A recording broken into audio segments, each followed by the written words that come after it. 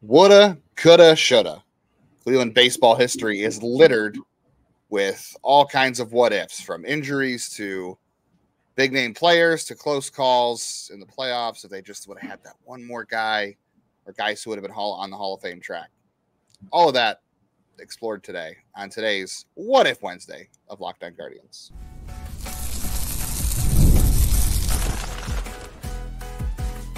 You are Locked On Guardians, your daily podcast on the Cleveland Guardians. Part of the Locked On Podcast Network, your team every day. Hello, everyone, and welcome to the show today. We're going to talk about some guys that were snake bitten, but this is not a snake bitten podcast. And I also want to start by saying you can start the season with a big return on FanDuel. New customers can place a $5 bet, and you'll get started with $150 in bonus bets if your first $5 bet wins. Visit FanDuel.com to get started today. Yeah, lots of avenues to explore in this one. So if you love misery, this will be the episode. You got company. Yeah, you got a lot of company. Last week we did the what if Cleveland had traded for Pedro Martinez. We talked about draft bust on Tuesday. If you haven't listened to Tuesday's show, we did the top 10 draft bust for Cleveland baseball since 2000. Had a lot of fun with that one. Please go back and listen if you haven't already. We also did a bonus episode talking about the implications of David Fry's Tommy John surgery and what that means for Cleveland's offseason and how they'll approach the Josh Naylor situation. So if you're looking for any news on that, we've got you covered. Go back and listen to both of Tuesday's episodes. But today it is What If Wednesday, and we're talking about the biggest injuries in Cleveland history. We're talking prospects. We're talking most impactful injuries when they occurred. We're talking historical ones, and we're talking about guys who were on potentially a Hall of Fame. But first, we should start with everyone's favorite part of the show. I'm Justin Latta, co-host here of Locked On Guardians. I've been here for 2 years now, and I have covered prospects for the Guardians minor league system since 2007. From my days at Guardians Baseball Insider, where I was the editor-in-chief for a while, also at the News Herald and Morning Journal right now, next year in Cleveland on Substack, and a little bit of Prospects Live doing other prospect stuff. Yes, and I'm Jeff Ellis, one of the first people they brought in to talk about baseball here in Locked On. Before that, I was at a national podium talking about prospects in the draft at Scout and 24/7. All right, What If Wednesday? Let's start with the prospects, Jeff, since that's our forte. We'll start with prospects. Who are the biggest prospect? Who is the biggest what if prospect for you who had never gotten hurt? Who was on a track that you were most excited about prospect wise? I mean, there's a lot of avenues to go for that one. Who do you would have had the best career had they stayed healthy? Or I've got like two different ways to look at that. One is like potential impact on a team. To me, that would have been like. So looking at that 2007 year, like if Michael Aubrey doesn't get hurt, I think he is in the lineup for them by 2007, because 2005, he starts the year in AA, misses most of the year 2006. Like he would have been a better option than what they had at the DH at the time. Well, they had Hafner, but he could have played first base and would have been better than what they had at the time at first base. I remember doing a whole thing on this. I can't remember exactly who it was, but like there's that. But I think just in terms of like the biggest ceiling, that's Adam Miller. Adam Miller was arguably, you can debate him and Espino, but like Miller, the one thing with Espino is he always had limited innings, like going up through the system. Like he was like Miller was a horse, and then it was just like constant finger injuries, and he was the guy. Like he was going to be the guy. He was supposed to pair with CC. Like he's another guy. If he had been healthy.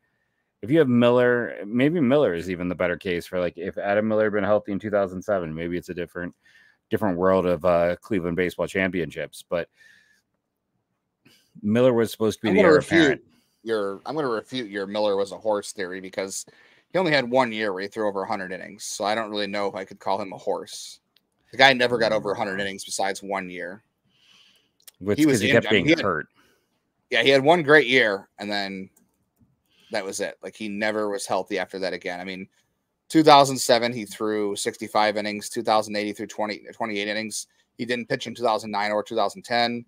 He pitched 44 innings in 2011, and then he pitched 49 innings in 2012. And he had in 2004, he had over 100 innings. 2006, he had over 100 innings. He had 70 in 2005. He. Oh, you know what? I'm looking at FanGraphs and they only go back Yeah. to 06. So I'm guessing Yeah. they're missing a lot of years. Maybe that's why. So 04, he had 134 innings. He had 70 in 2005. He had 158 in 2006. And that's kind of like where I expect, because 2006, he went from AA to AAA, and that's the year that he just, kicked butt, as it were. And that's when, I'm thinking of him as a horse, because it's like, it was mostly AA, and he just dominated as a 21-year-old in AA and was really good. And it's like, then 2007, he throws 65 innings, and it's split amongst it's like AAA, and then it's health issues, and that's 2008. He only pitches in winter ball, doesn't pitch in 2008. I'm sorry, he pitches in this data here is all messed up too. 2008, it's like a partial season, 28 innings. He looks good. You think, okay, maybe he's going to come back. Then he misses 2009 and 2010. And it's just like, he was supposed to be the guy, and he had, 158 innings. Isn't that more than Espino was thrown in his minor league career? And Miller did it in 1 year. So that's why Miller close enough is the guy. But there's a different world where Miller and Aubrey don't get hurt, and this team wins the 2007 World Series. Yeah, we'll talk about more guys who impacted that as well. Yeah, Miller was definitely on track after 2004. He was definitely on track to be up in that rotation by 05 or 06, I would say. And he would have been there for 07 and would have made a big difference. And that rotation in 07 was good. But who knows? Like, if Adam Miller's in that rotation in 07, do you get the one great year of Fausto Carmona, Roberto Hernandez's year? Like, he was up there only because of Cliff Lee's injury. He was up there because of Jake Westbrook's injury. So, like, I'm sure they would have made room for Adam Miller because he was a top prospect. But yeah, that would have made a big difference. And then for Daniel Espino, it's hard to say. Like, he would have been up here by last year, probably. At least 2023, right? Like, hard to say he wouldn't have been up in 2023, and maybe even the end of 2022, the way he started off 2022. I'll say 2007 too. That's also the year we started the year with Jeremy Sowers in the rotation. So they had a lot of turnover in that rotation early on. So what year was that? 2007. He did start the year in the rotation. Yeah, because he started the year because he had the good 2006, and then that's right, yeah. And then 2007 he was terrible. Paul Bird was your number 3, Westbrook was your 4, and then everything else was a mess. So yeah, I think he would have had a chance. But I'm sorry for interrupting. I know that makes people irate. He would have, and then that one for me too is like, I don't know. Espino, the hard one for Espino is just like, because he hasn't pitched in so long, in 2 years now, we just forget like what a great talent Daniel Espino has been. And Adam Miller in his own respect was every bit as good as Daniel Espino. He was one of the top pitching prospects in all of baseball, as was Espino when he got hurt. And it's like, we just haven't seen him pitch in 2 years, and you forget how high the upside was. And it's hard to, like, shoulder injuries are not good. And the Adam Miller one, I think, is an even bigger annoyance. What if? And I'm sure it's an annoyance to him himself, but that was all finger related. Like, shoulders and elbows happens all the time to pitchers, unfortunately, especially elbows. Blisters and blisters. It was blisters. Yeah. And then what was it? Like a nerve? He had a nerve issue in his finger. He ended up getting like a hole in his finger from like some of the treatment. Like, it was weird. Yeah. But it started as just never ending blisters. Yeah. That's what makes it a bigger thing. It's just like, if he'd been in the era of sticky tack, it might not have been an issue at all. This is true. Yeah. If there was, who knows if they weren't using grip substances back then, but not necessarily sticky tack. But that's the harder part to deal with, I feel like, is it was just a finger. Like, Espino, like, shoulders are not good. But like, there was, I don't really remember all the talk around Adam Miller at the time, as far as like, he had the prototypical build, right? Like, he was a big dude. He was, let's see, is this going to happen? He was Baseball America. He was the 16th prospect in baseball, the 47th, the 23rd, and then the 29th pre-2008. And that's after he'd already had issues. He was a top 30 prospect 3 separate times. That's why you're right. Miller over Espino in terms of like biggest prospect impact, because Espino pitched 19, 21, and then just 2 starts in 2022, and that's it. We haven't seen much of him. We saw Miller for years. We were ready for him to take that leap and make it. And Yeah, he would have been a big part of the rotation, and I don't remember people talking about him as like an injury concern. Like Espino has 133 innings. Miller's biggest year was 153. Was more than in that, 1 year, he threw more innings than Espino ever has. So I guess in comparison, that makes him a workhorse. I just don't remember anybody saying like, "Oh, there's injury concerns about Adam Miller." Like the way we've always talked about Espino as like a guy who like we're worried about health wise. That's why a lot of teams had him off their board in 2018. Miller was viewed safe. He was a big, thick, strong kid. That's what's even worse. Yeah. So, yeah, Adam Miller for sure takes the cake, I think, in this group of players. We've also got Jason Knapp on here, who was part of the Cliff Lee centerpiece of the Cliff Lee trade. He was the centerpiece. I was really big on Jason Knapp. I saw him come to Lake County. He was not great initially, but he had some good starts for them. I just remember talking to him as a pitcher, and he was just like such a bulldog out there. Like that guy was like, I thought he had the mentality you really needed from a top of the rotation guy. And I want to say with Cleveland's farm system, he threw like 50 or 60 innings, like, and that was it.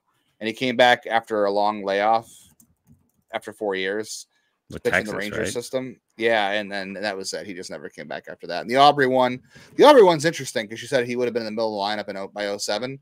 They had Ryan Garco, who, turned out to be pretty good, but Michael Aubrey was a much better prospect, obviously. And we didn't agree on this one. I had Nick Weglars on here, and I was a big Nick Weglars guy as he was coming up. The guy had power. He walked. He was definitely a DH. But that guy to me had like I think he was Travis Hafner-ish with his skill set. I don't think he was quite as good a hitter as Hafner, which we'll talk about him later. Mm-hmm. Jason Knapp, by the way, 34 total innings or 24 total innings in the Cleveland system. That was it. Yeah, and 16 of them. He never threw more than 16 innings in a season for them, which is just crazy. And his was Tommy John, then it was a shoulder, and it was just 11.2 and 12.1. That's it. Yeah, 24 total innings. And then I think one people forget about a lot is Matt Whitney. If you're like a deep diver prospect guy, you know who he is. But like Matt Whitney was a legitimate middle of the order. Like we're talking like, when they traded for Andy Marte, everyone was like, "Oh, Andy Marte is the answer at third, 25 home runs, great bat." Matt Whitney was that guy first. Basketball game, right? Where he shattered his leg. He broke his leg, and it was never the same after that. They tried him at DH, they tried him at first base, and the leg just never let him really recover. He was a comp first round pick, right? 33rd overall in 2002, and the power was real. I thought the hip tool was real. He walked. He was first a good defender when I saw him. The first season in the minors, he, it was rookie league and A ball, so it's hard to judge. But 269, 347, 497, 844, misses all of 03, and I mean he actually had a pretty good rebound in 2006. But after that, he never had another OPS over 800. Like he was just a toolbox. And that was the fun thing with him. Like he stole 5 bases that year. He had 12 doubles. He had 10 home runs. He was a guy that was ascending. He was a hotly talked about prospect. And it's just one pickup game. And his career was never the same. In 2007, I thought he was back on the rebound, man. Like he played 120 games in 2007. He had 32 homers best year of his career. That was one of the first guys I ever saw in doing prospects. And I was like, yeah, this guy for sure. 32 home runs. He's walking. He's hitting. He played great defense. Everybody talked about him as a can't miss. Now he was 23 in all defenses. He was in low A and high A, but that's not why he failed. He wasn't too good to be old for his level. It was just the leg just never let him be the same after all that. I mean, after that year, he played 100 games once, and then by 2009, he was just essentially just done. So yeah, because he broke both, and that's the thing too. It's like it wasn't just one leg bone; he broke both leg bones. The fibula and the tibia. Yeah, he broke both, which is unusual. He'd have been better off doing the Aaron Boone and just tearing his ACL. But just to really, be careful. You pick up basketball. If you see any Guardians prospects out there playing basketball, and then he had to have a second operation on that as well. It wasn't completely clean, so then they had to go back in and clean it up again after the transverse fracture. Like that's about as bad of a leg break as you can get, and it wasn't meshing together. And then they had to go back in and operate again. So all right, so those are the prospects. Those are a little less painful because Daniel Espino's still around. The other guys didn't make it, so the prospect people had hope. They never really hit the big leagues. We're gonna twist the knife a little bit further. next segment, and we're going to talk about the guys who, if they'd have just been healthy at the right time, how different things could have been for this franchise. One thing you don't have to worry about on FanDuel, hopefully, is injuries. Get ready to tackle the NFL season in action with FanDuel, America's #1 sportsbook. Right now, new customers can bet $5 and get $150 in bonus bets if you win. The FanDuel Sportsbook app gives you everything you need in one place. Place live bets, all in one place on the NFL. So when you get a hunch in the middle of the game, you can check the latest stats, view live play-by-play. So much more on the same page where you place all of your bets. The NFL trade deadline just happened. I know that. So a lot of impacts on multiple teams. I know the Lions just got a defender from the Browns. Some receivers changed hands in the last couple of weeks. There's been a lot of impactful trades. I'm stunned actually that the NFL trade deadline has become a thing now. And when I was watching football more religiously, trades were just not that big of a deal. But they were in the NFL this year, and they have been. And those can make a big impact on what you're betting. So go out there, and if you think some of these trades could help your guys' receivers catch more balls, more yards, more touchdowns, more sacks, get some over-unders going on. Whenever you get a hunch in the middle of the game, check that out. Visit FanDuel.com to join today. You'll get started with $150 in bonus bets if you win your first $5 bet. That's FanDuel.com. Never waste a hunch and make every moment more with FanDuel, official sportsbook partner of the NFL. Justin, can I interrupt you for 1 second? I got to say one more thing on Matt Whitney, because I didn't realize this part of the story, and I'm curious if you did. So he got his surgery in Celebration, Florida. They almost never let surgeries happen outside of the Cleveland Clinic, and this might be why. So his surgery in Celebration, Florida, they put a rod in his leg. They inserted the wrong size rod in his leg. I did not know that. Good yes. Lord. I didn't know this at all, so that's why I had to interrupt you. The x-ray showed the bones weren't meshing together, and the reason for that, and this is from John Farrell, who was the farm director at the time, the diameter of the rod that was inserted in his leg wasn't thick enough to hold the two ends of the tibia. Farrell said the reason the wrong size rod was used in the first operation is the bone in Whitney's leg is thicker than the average person. So then he came up to the Cleveland. They had to come up to Cleveland Clinic, and they had to take the rod they inserted it in between his legs. And I'm laughing because it's just painful to think about, but I didn't realize that was part of the story, and this might also be a case why, they are very specific about where you get surgeries now. I mean, I'm sure Celebration, Florida has a great hospital, but I don't see them sending anyone to Celebration, Florida for, major surgical events. No, I don't know where, Dr. Neil Elatrache is and all those guys that do Tommy John. I don't think they're in Ohio. They send them to very specific people now. It's not like, hey, the random, because Whitney was from Florida, so it's probably like the hospital. They're like, whatever you pick. Yeah, hey, whatever you feel comfortable with. It's like now it's more like we'll give you a list of approved guys to work with for sure. That's a funny thing you bring up. Not really funny, because I remember, and this is going to be one of the most impactful injuries for Cleveland. What if? The Michael Brantley one, the 2016 World Series, stands out so heavily. I remember the story when the story when Michael Brantley hurt his shoulder in 2015. But I remember what happened was that they gave him the wrong diagnosis. I think they were treating it as a bicep issue or something else. There was something going on. I'd have to look at the exact labrum story. But was it because I remember talking to him when he was in the. Michael Brantley gave me the worst interviews in the history of AA Akron. That was not a guy who liked he didn't like to give interviews, and if looks could kill, I wouldn't be around to do this show. It just wasn't his thing, and I don't hold it against him. It wasn't just you. It wasn't personal. No, it was everyone. But it's also the thing. He was so frustrated because they couldn't figure out the fatigue and what was wrong, and it was a misdiagnosis of where the injury was. Yeah. And it's also that thing where he got tired of being asked the same question by snot-nosed 20 somethings every other day. Cause it was always a lot of listen, Cleveland has a lot of great media coverage, but we used to have fantastic blogs on the Cleveland baseball team. There used to be 5 or 6 fantastic blogs, and they would send, 2-3 guys a week to cover it. So it was always new people. But yeah, Michael Brantley, his frustration was just so palatable through all of that. Yeah. Yeah. And I mean, I don't know how the Coco Crisp thing turns out, because Coco Crisp, I think, was essentially here mostly because Abraham Almonte failed a PED test and he wasn't eligible for the postseason in 2016. Yeah. But I don't know, if Brantley's healthy, do they even trade for Coco because they don't have to worry about Abraham Almonte? I don't know. And Coco had some obviously big hits in that postseason we've talked about. But the biggest thing for me is Michael Martinez was the last out of that 2016 World Series, and he was playing left field because they subbed out Coco because he had no arm. And in theory, that at bat could have gone to Michael Brantley, and I think you feel pretty good with a runner on second with Michael Brantley up there, and with a tying run on up there. So that one hurts the most. I mean, they made the playoffs without him, and I'm sure that stung for him, and they wanted him to be a part of that, and it just never happened for him. And he came back and he was better in 2017 and 2018 he was good, but 2018 he also suffered some more, or 2017 he suffered some more injuries too, which is unfortunate for him because looking at 2015, that guy had a fantastic year. I think didn't he have 20 homers and 20 steals or something? He over 300.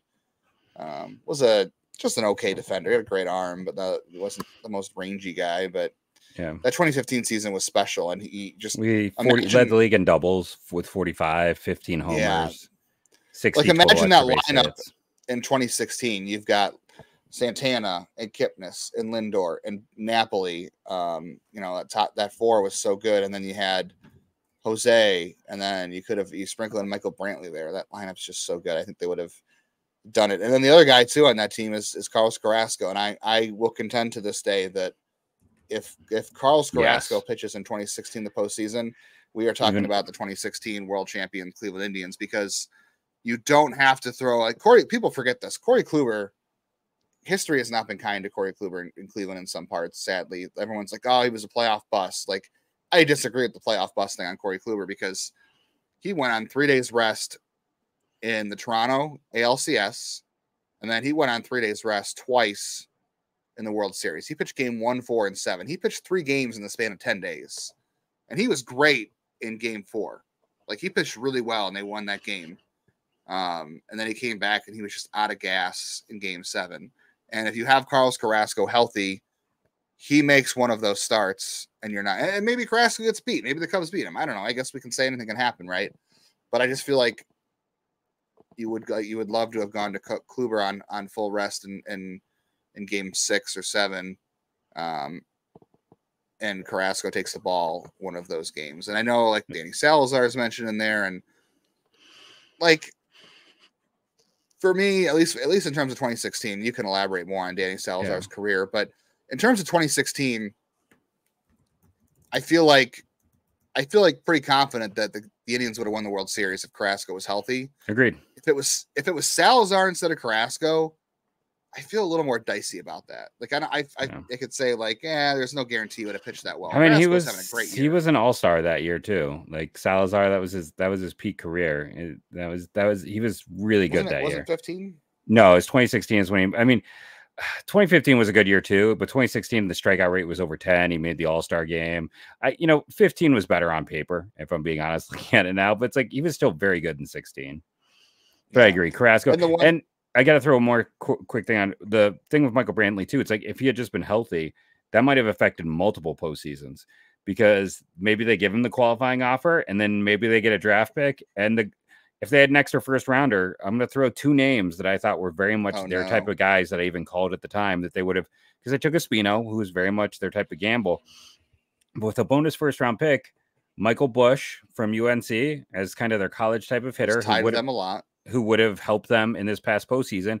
And the other guy, infielder Gunnar Henderson, I think is his name, who went in the second round, who I mocked to them at various points in the process. I hear he is somewhat okay.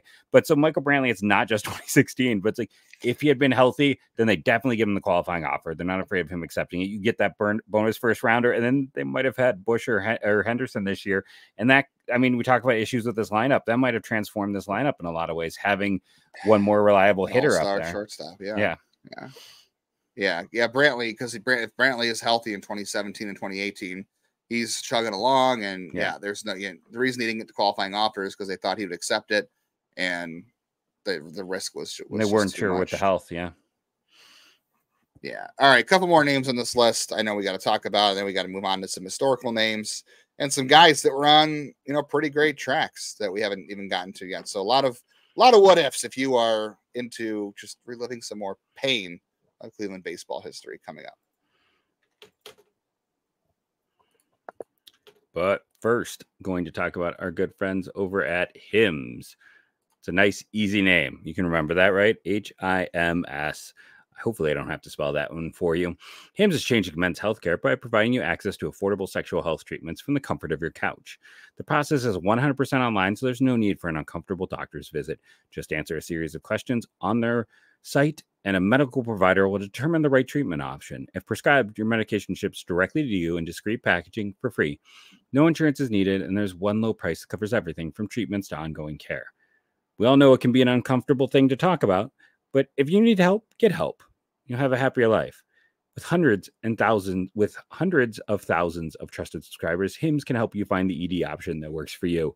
Start your free online visit today at hims.com/lockedon. That's HIMS. I guess I do have to spell it. .com/lockedon for your personalized ED treatment options. Hims.com/lockedon.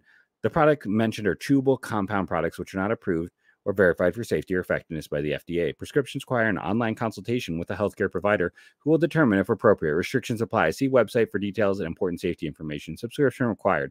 Price varies based on product and subscription plan. And Arena Club. We want to thank Arena Club for coming back to us. For most of us that like collecting cards, the idea of spending $2,000 or more on a Luka Ellie or Mahomes rookie card just isn't in the cards. I love collecting. You can see some of my collection items behind me.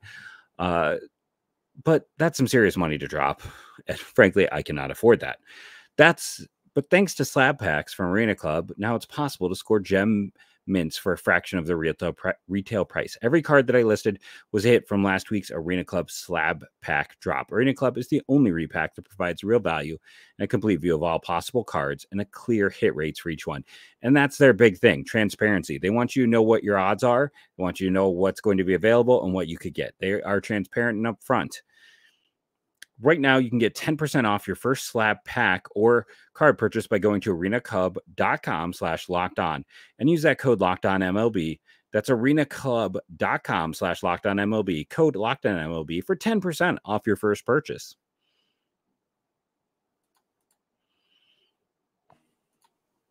All right, quickly, some more names here on the most impactful group.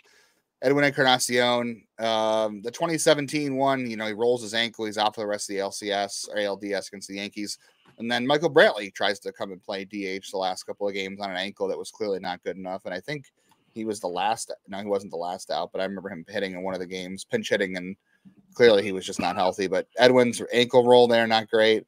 Corey Kluber, 2017, the back issue flares up. He gets 2 starts in that series, and he was just never right. And he was fine in 18. He wasn't great. He was good. And then 2019, obviously, he gets the line drive off his arm, and that was pretty much the end of him in Cleveland, which is a sad, unceremonious end for him.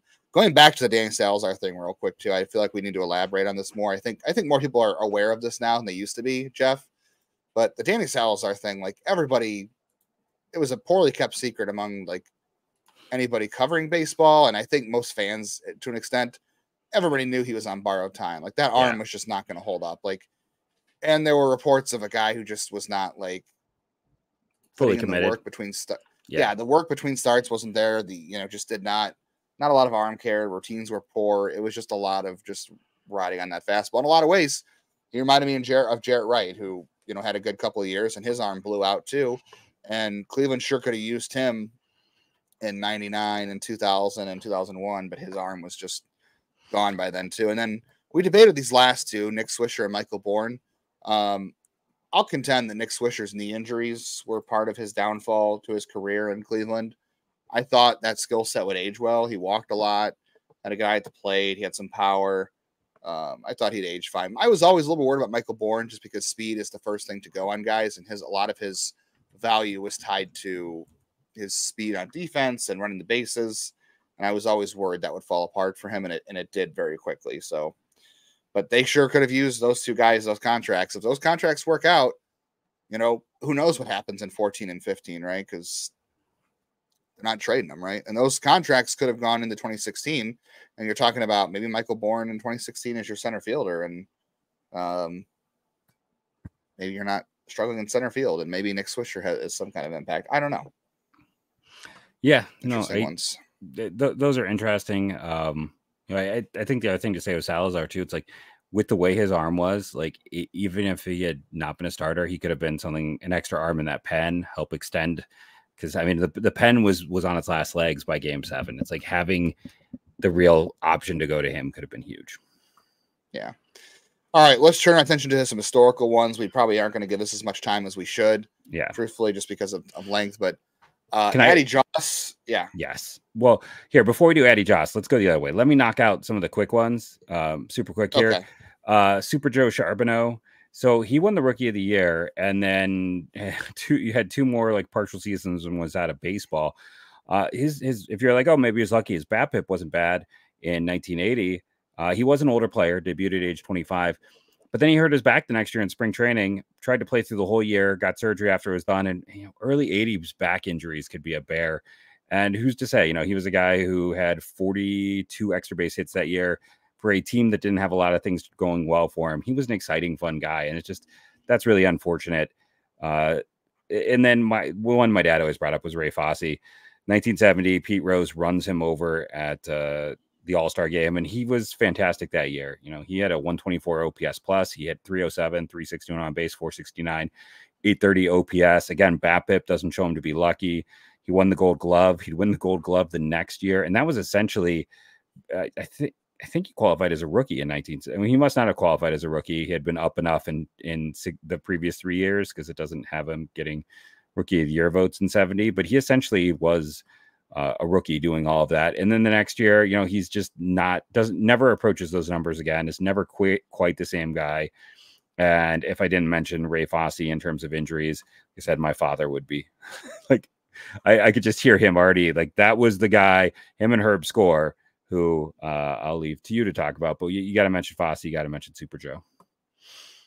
Yeah, the Herb Score one is just, I mean, you did the research on the Herb Score one. That guy had just the worst luck his entire life.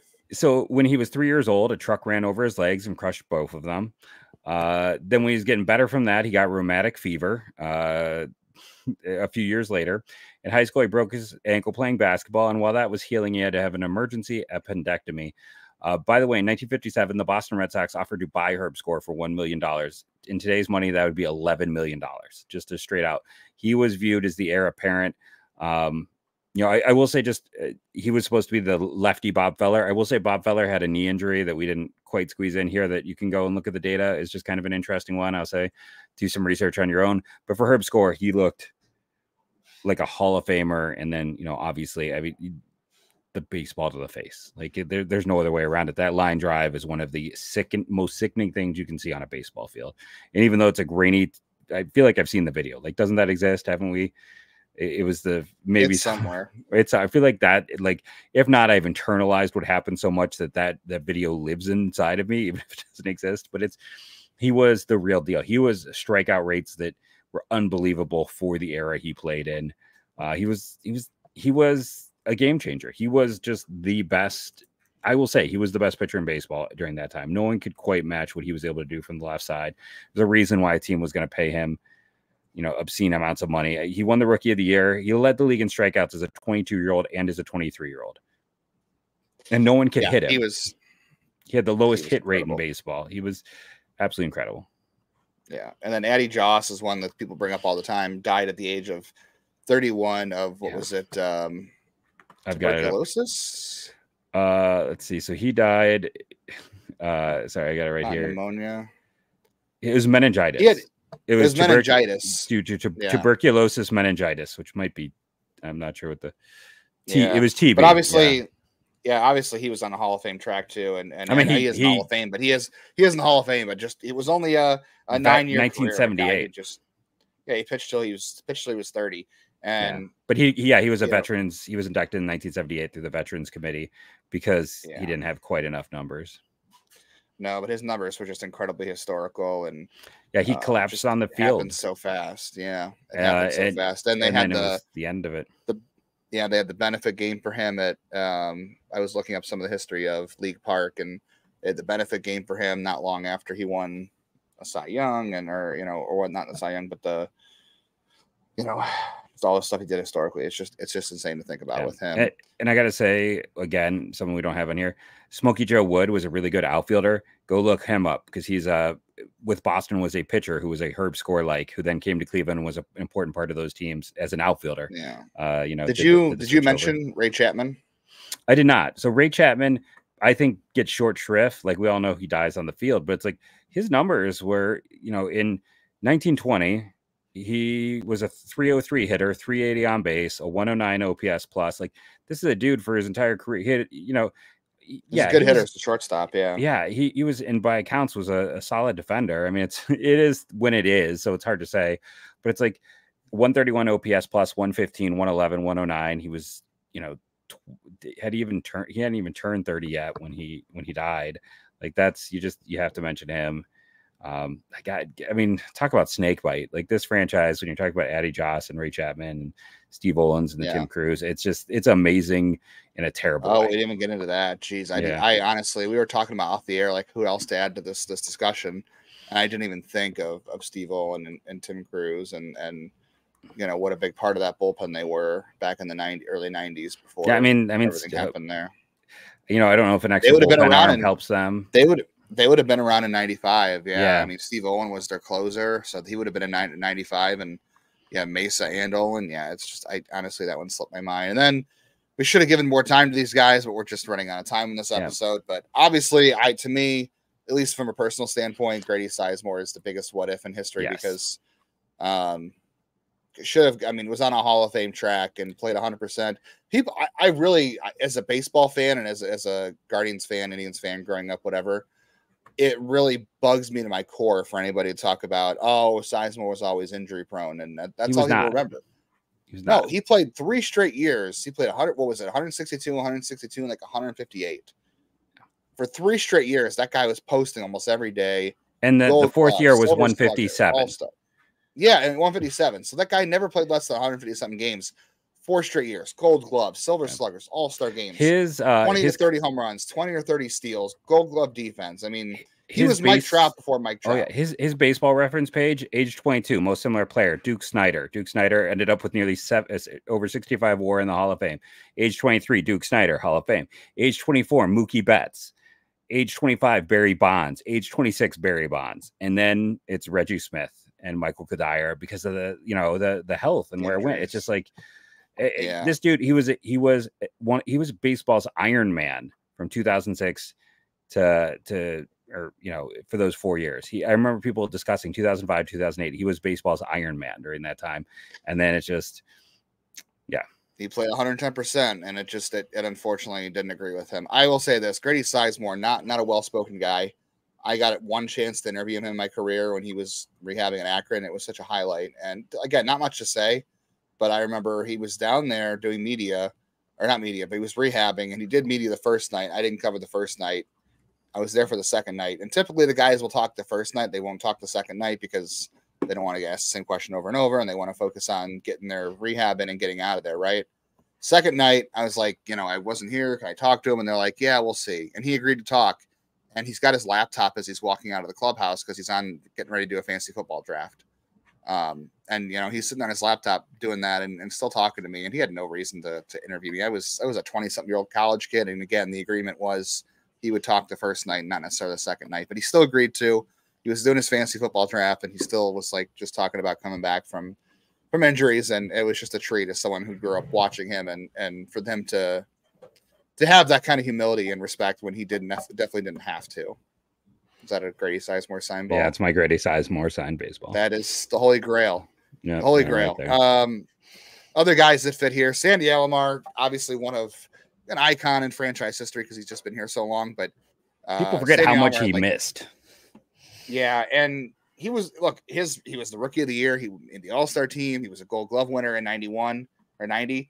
He made a couple other All-Star teams, but outside of 97, never really played that much. And it's just unfortunate because his knees didn't agree with him being a 6'5" catcher. Travis Hafner obviously stands out here because after 07, he was still a good performer on the field. He just couldn't stay on the field. That shoulder and elbow just were done for him. We had some people bring up Shane Bieber. 2024, obviously, he would have been a huge boon to the rotation in this past postseason. And honestly, Shane Bieber was on a heck of a trajectory with this team from All-Star team 2020. I know 2020 is 2020, and he won the Cy Young. He was All-Star team in 2019.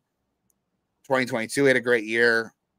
All 21, 23, and 24 just wiped out what he was going for. Jose Ramirez, 2019. We talked about Corey Kluber wasn't healthy in 2019. Jose Ramirez missed the last couple of weeks with that hamate injury. Remember, he came off the injured list and hit a grand slam and a 3-run home run in the same game, and he was done after that because he just could not withstand the pain of swinging. But no rehab games, nothing. And they won 93 games that year, don't forget.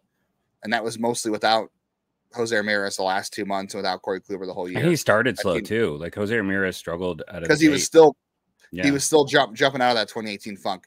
That 2019 team should have won the division if it wasn't for those two. And then the last one, just real quickly before we get out of here, Travis Fryman. Just was never really healthy with Cleveland. Had like a good year or two, but he was just pretty much at the end. Like we were talking about this last week, Jeff. He was out of baseball a lot earlier than I think any of us realized. But a guy who was a good, he won a Gold Glove, was a solid hitter. Just never thought he was out of the league that fast. I thought he played a lot longer, but solid player. Just never stuck around. Hopefully you enjoyed that. Maybe not so much. People didn't enjoy the sad historical trip, but it was fun to talk about some guys, remember some guys, and think about what if. Thursday, Trade Talk Thursday. Give us some trade candidate ideas from the Guardians, from other teams. We'll discuss trades on Thursday, as we always do on Trade Talk Thursday on Locked On Guardians. Thank you for joining us. Remember to rate and review, download, and make sure you watch. Maybe watch twice. Help us out. Thank you all, and go Guardians, go.